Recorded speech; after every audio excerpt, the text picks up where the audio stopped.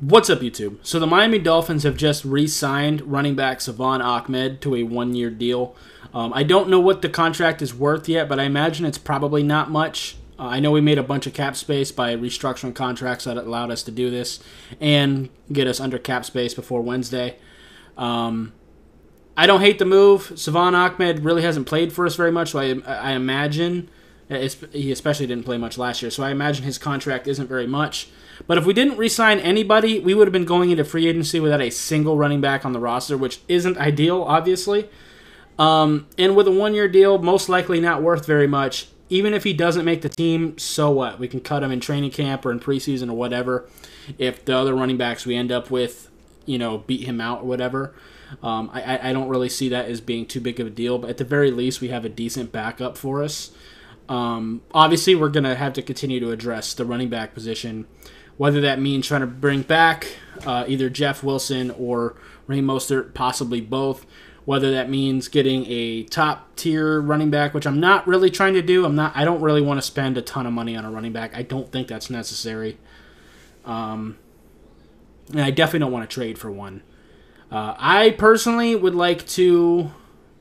I don't really want Salvon Ahmed to be a starter or even a part of the... Like, if we do running back by committee, I don't even really want him to be a key part of that. I would like to either keep Mostert or Wilson, possibly both, and then draft a guy, and then you could just have Salvon Ahmed be our fourth guy. I think that's fine, personally.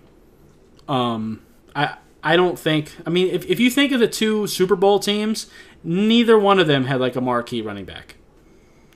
Like, when was the last Super Bowl winner that had, like, a premier running back? It doesn't happen often. Like, even Tampa, Leonard Fournette, like, took over the playoffs, but he wasn't even the main running back that year. Ronald Jones was the main running back all of the regular season.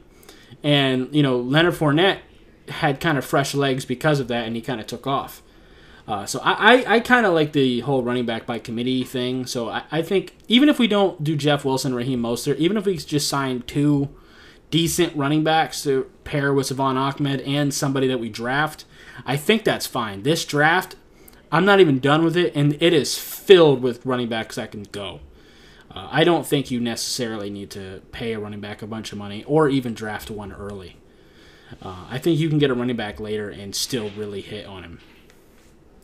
So that's my thought.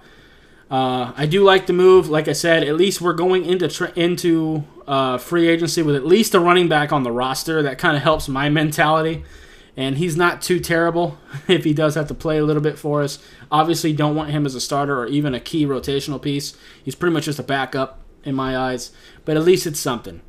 And it is a one-year deal, and I'm expecting it to not be worth very much.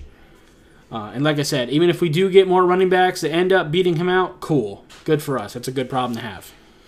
So, yeah. Anyway, that's going to be it for this video. If you liked it, I appreciate hitting that like button. Have any questions or comments in the comments down below. Subscribe if you haven't already, and I'll see you next time. Bye, guys.